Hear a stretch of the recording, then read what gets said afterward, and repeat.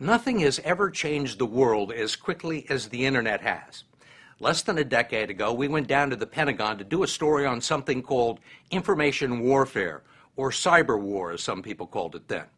It involved using computers and the internet as weapons. Much of it was still theory, but we were told that before too long, it might be possible for a hacker with a computer to disable critical infrastructure in a major city and disrupt essential services, to steal millions of dollars from banks all over the world, to infiltrate defense systems, extort millions from public companies, and even sabotage our weapons systems. Today, it is not only possible, all of that has actually happened, plus a lot more we don't even know about. It's why President Obama has made cyber war defense a top national priority, and why, as we first reported in November, some people are already saying that the next big war is less likely to begin with a bang than a blackout. The story will continue in a moment. Can you imagine your life without electric power? When the president rolled out his... Until February 2009, retired Admiral Mike McConnell was the nation's top spy. As Chief of National Intelligence, he oversaw the Central Intelligence Agency, the Defense Intelligence Agency, and the National Security Agency. Few people know as much about cyber warfare and our dependency on the power grid and the computer networks that deliver our oil and gas, pump and purify our water, keep track of our money, and operate our transportation systems.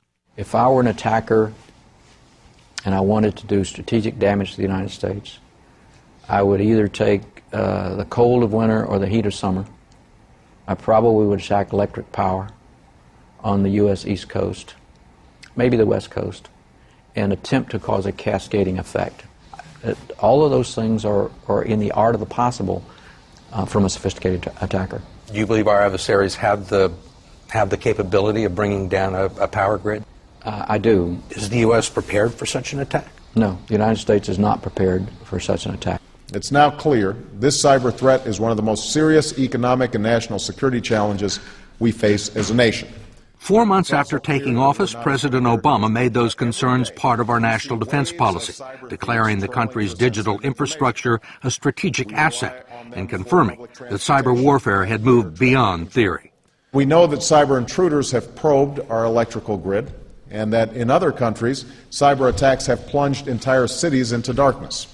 President Obama didn't say which country had been plunged into darkness, but a half a dozen sources in the military, intelligence, and private security communities have told us the president was referring to Brazil. Several prominent intelligence sources confirmed that there were a series of cyber attacks in Brazil, one north of Rio de Janeiro in January of 2005 that affected 3 cities and tens of thousands of people, and another much larger event beginning on September 26, 2007. That one, in the state of Espírito Santo, affected more than 3 million people in dozens of cities over a 2-day period, causing major disruptions. In Vitoria, the world's largest iron ore producer had 7 plants knocked offline, costing the company $7 million. It is not clear who did it or what the motive was, but the people who do these sorts of things are no longer teenagers making mischief. They're now likely to be highly trained soldiers with the Chinese army, or part of an organized crime group in Russia, Europe, or the Americas. They can disrupt critical infrastructure, wipe databases. We know they can rob banks, so it's a much bigger and more serious threat. Jim Lewis is a director at the Center for Strategic and International Studies, and he led a group that prepared a major report on cybersecurity for President Obama. What was it that made the government begin to take this seriously? In 2007, we probably had our electronic Pearl Harbor. It was an espionage Pearl Harbor. Some unknown foreign power, and honestly we don't know who it is, broke into the Department of Defense, to the Department of State, the Department of Commerce, probably the Department of Energy, probably NASA. They broke into all of the high-tech agencies, all of the military agencies, and downloaded terabytes of information. Terabytes? A terabyte is, it's hard to say, the Library of Congress, which has millions of volumes, is about 12 terabytes.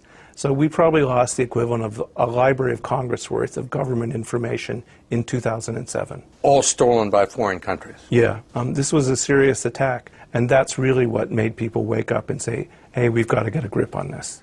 But since then, there has been an even more serious breach of computer security, which Lewis called the most significant incident ever publicly acknowledged by the Pentagon. Last November, someone was able to get past the firewalls and encryption devices of one of the most sensitive U.S. military computer systems and stay inside for several days. This was the CENTCOM network, the command that's fighting our two wars. And some foreign power was able to get into their networks and sit there and see everything they did. What do you mean, sit there? They could see what the traffic was, they could read documents, they could interfere with things. It was like they were part of the American military command.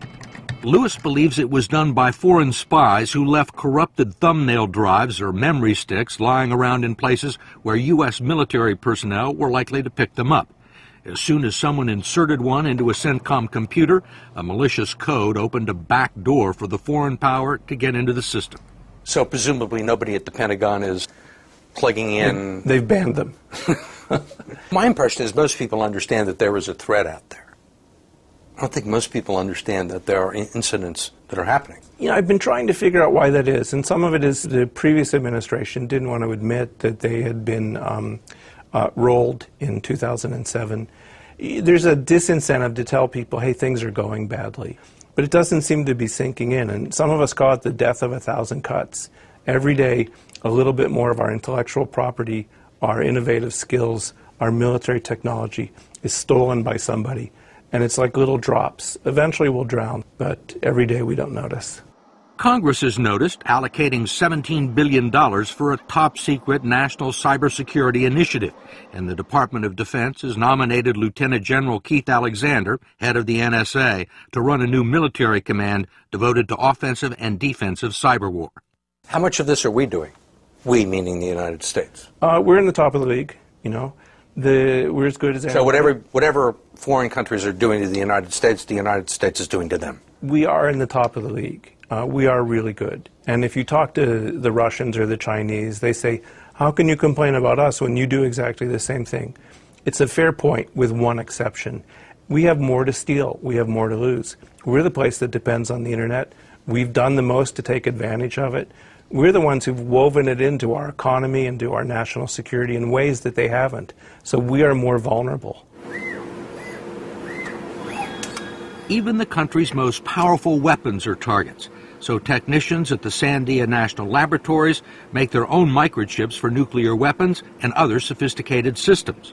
This is Jim Gosler, one of the fathers of cyber war, says most commercial chips are now made abroad, and there are concerns that someone overseas could tamper with them.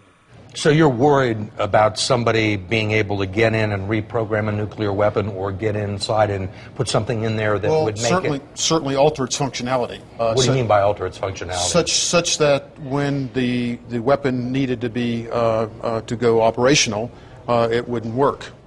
Have you found microchips that have been altered? We have found microelectronics and electronics embedded in applications that they shouldn't be there.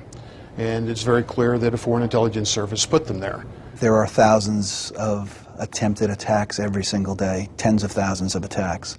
Sean Henry's job is to police potential targets all over the United States. He is an assistant director of the FBI in charge of the Bureau's cyber division.